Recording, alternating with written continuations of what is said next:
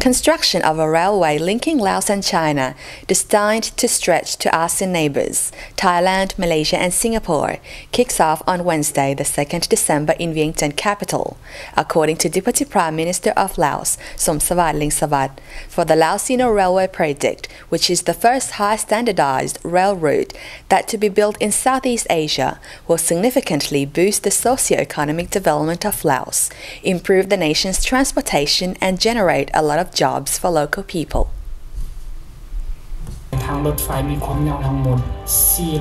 Speaking at the gathering were attended by Secretary General of the Party's Central Committee, President of the Lao PDR, Comrade Choummaly Sayasone, Politburo Standing Committee of the Chinese Communist Party, President of the Chinese Parliamentary Standing Committee, Comrade Zhang Dejiang,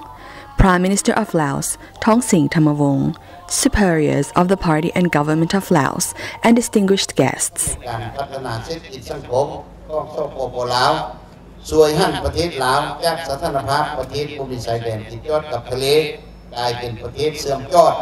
Deputy Prime Minister, head of the Lao-Sino Railway Project Steering Committee, to the groundbreaking ceremony of the Lao-Sino Railway Project, Somsavat Lengsavad stated that มื้อนี้แม่นวันสถาปนาสาธารณรัฐประชาธิปไตยประชาชนลาวครบรอบ40 ปีในวันที่มีความหมายประวัติศาสตร์นี้พวกเขามีความปิติสมชื่นเป็นอย่างยิ่งที่ได้มาจัดพิธีวางศิลาฤกษ์โครงการก่อสร้างทางรถไฟลาวจีนซึ่งเป็นเส้นทางรถไฟที่มีระดับเทคนิคและมาตรฐานสูงที่สุด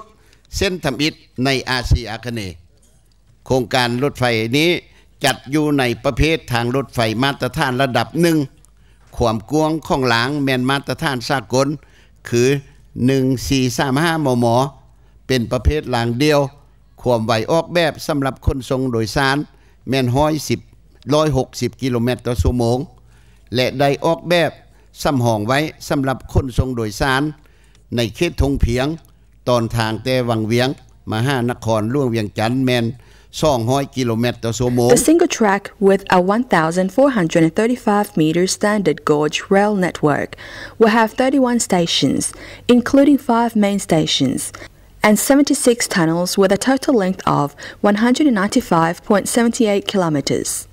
The line will also have 154 bridges of 67.15 kilometers in overall length. When being used for passenger transport, the trains will travel at a maximum speed of 160 kilometers per hour. But when goods are being transported, the maximum speed will be 120 kilometers per hour. The Lao National Assembly approved the project in 2012 as part of plans to turn Laos from a landlocked country into a land-linked nation.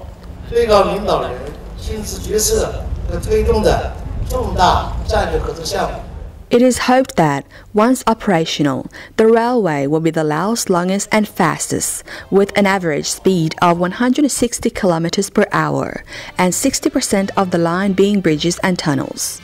It is part of a larger 3,000 kilometers regional railway that will run from Kunming through Laos and Thailand down to Malaysia and Singapore.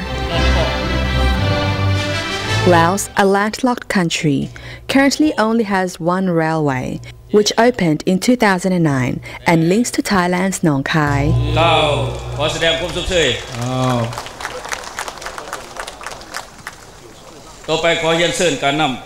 China, Laos' largest trading partner, has been promoting the project as a boost for Laos development, in addition to the benefits for Yunnan province.